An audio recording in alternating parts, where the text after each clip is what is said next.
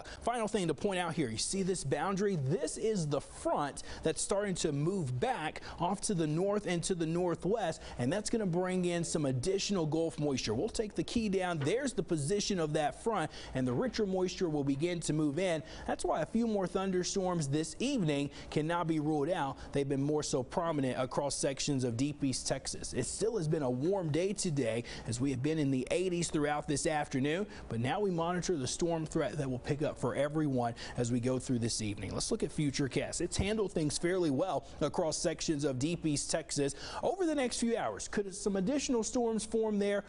There's very possible that that could happen because of the richer moisture. A couple of isolated storms as well working their way even as far north as Highway 31, Highway 80. The main action for rain and thunderstorms will become most likely in the overnight hours. You notice Futurecast really bringing in a lot more rainfall. It is going to be a wet morning commute for many of us into tomorrow morning. The storm threat will continue until probably the early afternoon in deep East Texas, and then we'll be left with a mostly to a mainly cloudy sky for tomorrow. Tomorrow promises to be a little bit cooler than what it was today. Temperatures tomorrow in the 60s, so overnight rain, some additional showers Wednesday night into Thursday, and then widespread rain again as we get toward Friday. And look at the clouds. They could even linger right on into the weekend. For deep East Texas, rain will continue probably until the early afternoon, so that's why you have a higher rain chance for tomorrow.